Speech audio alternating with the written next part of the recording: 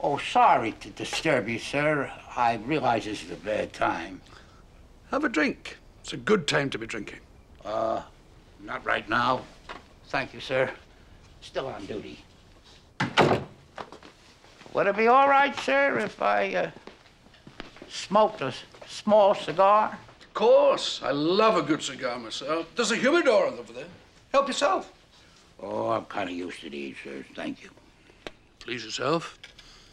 Light up, sit down, make yourself at home. No more home for poor Gabriel, I'm afraid.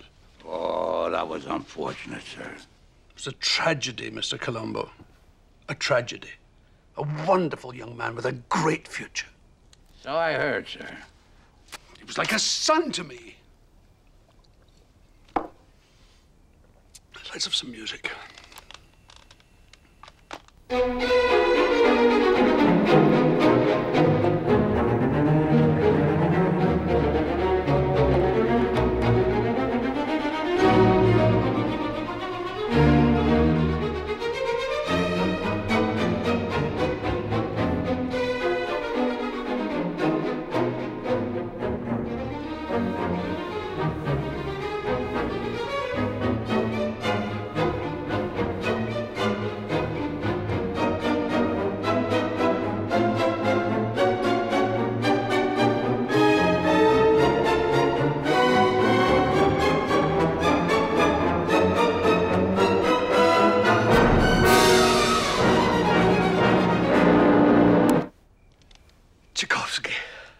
Well, sir, Well, perhaps you'd rather hear some rock and roll? I wouldn't say that, sir.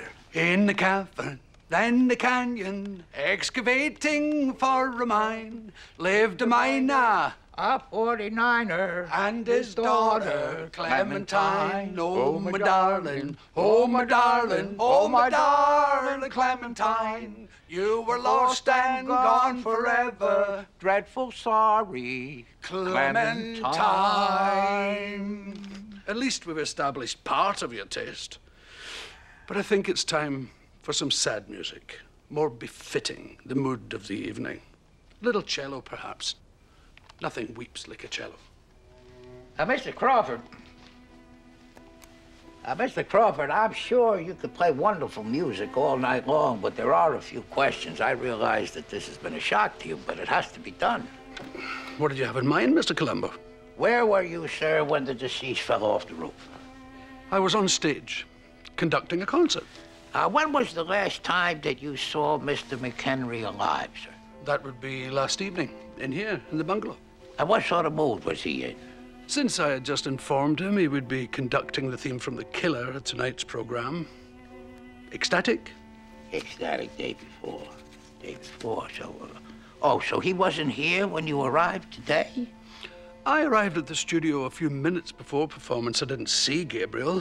I just assumed, as it was his normal practice, he'd be on the roof, conducting along with me, and would appear when he was due on stage. So, the first time that you saw him today, he was on the ground. I can imagine how you felt, sir. I was devastated. And what did you do right after that? Some members of the audience had come outside to gawp. I told them to go back indoors. I announced that the performance for this evening was cancelled and assured those present that the tickets would be good for next Saturday, when an additional piece would be added to the program, a piece that I would compose myself as a tribute to Gabriel. Oh, very nice gesture, sir. Tell me, did Mr. Gabriel, when he was conducting, did he always use a baton? Of course. We all use batons. Why do you ask? Well, you never know, sir. Somebody said he was a bit eccentric. Not that eccentric. However, time I was getting home.